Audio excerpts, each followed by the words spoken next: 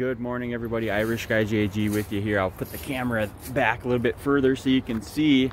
I am still at home. I haven't gotten on the bike and gone to my parents yet, but you guys, I just cannot help but give you guys a message of hope. And I was reading on in my daily bread, and I was reading in Isaiah, and he will not grow tired or weary. Paul the apostle of Christ wrote, "When I am weak, then I am strong," in 2 Corinthians 12:10.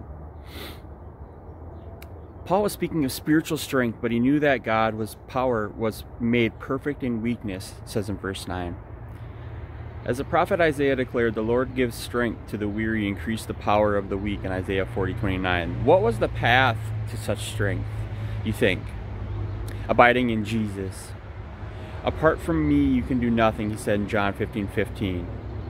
So if the strongest man in the world can't get through one day without the power of Jesus Christ, where does that leave us? To find out, we can release our dependence and submit to God and ask Him for strength and to prevail when we know we're going up against hardship. Are we asking God to help us prevail, or are we trying to depend on ourselves? Are we depending on the power of Jesus Christ to see us through, the glory that we're given by the majesty of the gift of absolutely eternal salvation in heaven? And if you guys don't get that, then you don't have a relationship with Jesus Christ. And if you don't have a relationship with Jesus Christ, then you're lacking something in your life. And I was lacking for something for so long, and I tried to fill that void, that lack, with drugs, with alcohol, with stuff that I wasn't supposed to be doing. Now, sorry, there's a lot of traffic, but you know, God bless you guys for staying the course and trying, because if you're watching this message right now, you have some interest in finding out what God's doing out in the world and what He's doing in people's lives. And what He's doing in my life right now is showing me the beauty by staying sober, and the beauty of being dependent on Him. Being dependent on Him, Christ will carry us through. I just love you guys so much. I just want to minister to you guys all day, every day. If I could, I would, but I can't, so I shouldn't. I gotta go make some money.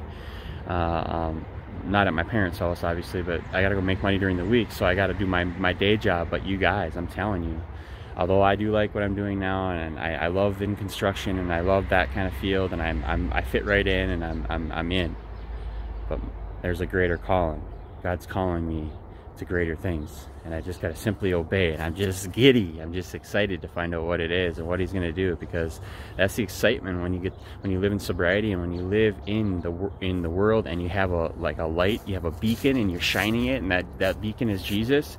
Some people see the light, some people don't, but we never nevertheless, we still have to shine it furthermore and evermore. Amen. We have to shine our light for Christ, and let people know that there is hope and encouragement, inspiration, and what a beautiful day today. So I'm gonna get on the motorcycle, go spend some time with my mom and my dad, help them out. They've been roofing these roofs for months, so we need to get it done, and I want to get out there and help them. So I hope to see my brother out there too tomorrow, maybe, but later today possibly. So if you're out there, get out to my mom and dad's and let's roof. All right, love you guys.